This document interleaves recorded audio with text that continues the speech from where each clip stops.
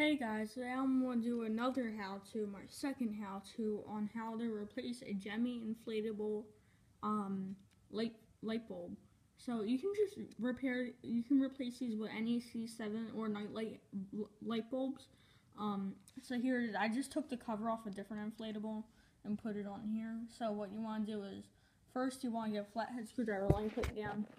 Let me position it like that. So you can, sorry. Alright, so what you want to do is you want to get right there, you want to twist on each side where the thing is.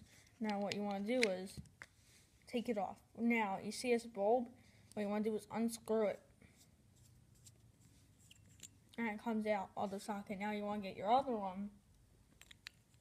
By the way, I just bought blinking bulbs. I'll show you them in a minute. Now what you want to do is, by the way, I do have this fixture off. I recommend having your inflatable unplugged. So let me turn it on now. Oh, that's on. Did I put in a bad bulb? Oh, there we go. Wait.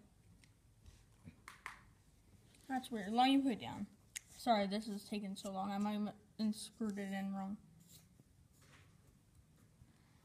So let me try it now. It's not working. Oh, there it is. So now there it is. Now what you want to do is you want to get your cover and put it on, and then what you want to do is click it until you hear it click, and then you can have it done.